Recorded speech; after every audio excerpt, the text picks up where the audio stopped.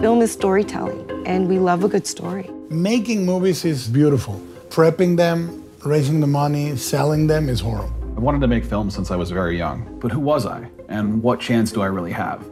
Okay, here it goes.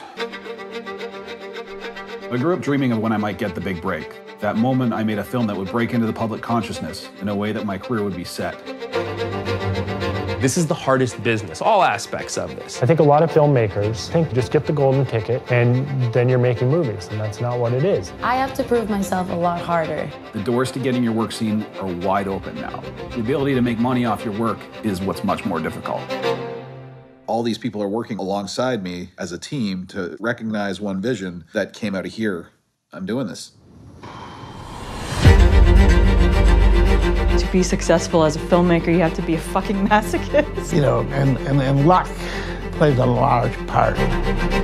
If you are entering this business in order to be a rich or famous, you're in the wrong place. They always take longer than anyone planned.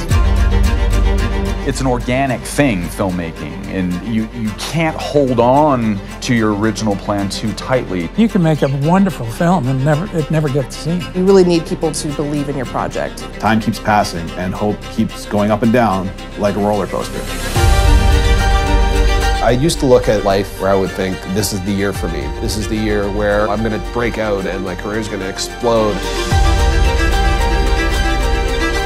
As a filmmaker, swimming is all there ever is. Forward to whatever that brings.